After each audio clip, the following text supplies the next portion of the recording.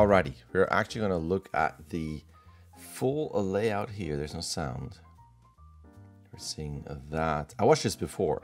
It's cool. I think it would be neat to then add potentially specific moments where maybe the machinery doesn't work, where it's not just her pushing buttons, but it would be like something fails and she has to push it again. She punches it, or anything that will add something so it's not just a series of actions, if that makes sense. That's going to be cool. And that's that. All right. I'm actually going to close this. And here is the shot in its current form. That's cool. That's a different jump up there.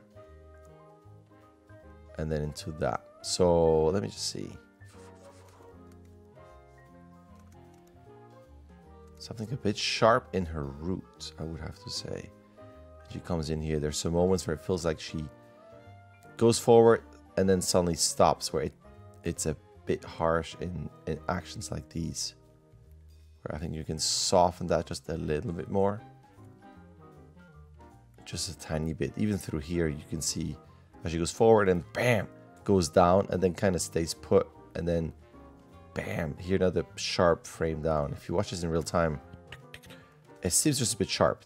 Your TY, your up and down just seems a bit sharp. But that's cool. I like that type of jump up. I think as we're getting forward, you can start adding a few more hand poses. It gives a bit of impression of what you want to do with that. Let me just see. You have a... The jump is mostly through here. As in, you could, not that you have to, I mean, this can easily be just a jump like that. And then she gets into this and pushes up. From a technical point of view, it's a bit sharp how she bends down and then bam, and then locks here as we go up. And then with that sharp move up here. The thing I was going to mention is that she could bring this leg up higher earlier so that this jump is also slightly motivated by this leg swing up. And again, I would just soften some of these transitions. It just feels very sharp on the up and down. I do like the action of push. And if you push into this, I would potentially exaggerate a little bit. Bring those shoulders down a bit more. And on something like this, if she's already off, I mean, you could have the finger still there. And on the next frame, that wrist is further back, just so really you sense that big push off, flatter here, and on that would be okay, but you'd flatten those fingers, and then same thing, if you push off instead of arm out, they would be closer in. Let's see, because you're doing straight up, pop into a bend, and then actually go back the other way, and then go back out, and then your arm also locks through there with just the forearm moving. I think all that could be simplified and cleaned up a bit, and you can just have that pop, pop, on this. They're like that. Next up, they're closer to the body, still a bit closer, and then they start to fold up into what you have here. Same thing with this arm. Let me just see. If you push into this, finger bend, then arm still straight, and then start to bend. It's good to have an offset in both of these, but just watch out. Same thing happens here when this arm shoots up. Silhouette's a bit wonky there. And then shoots up into one frame up here and then down. I don't know if you need to go that much higher. It could just be a direct action from here to here. But I think that's something I would push just that moment of... Since she's basically just jumping a little bit and then the whole jump comes through her arms. So if that's such a forceful jump there, I would just push those arm poses a bit more. And even if you have a big bend down like that, just breaking up chest and head actions just a bit more. Gotta stabilize that knee a little bit. It's a bit wobbly.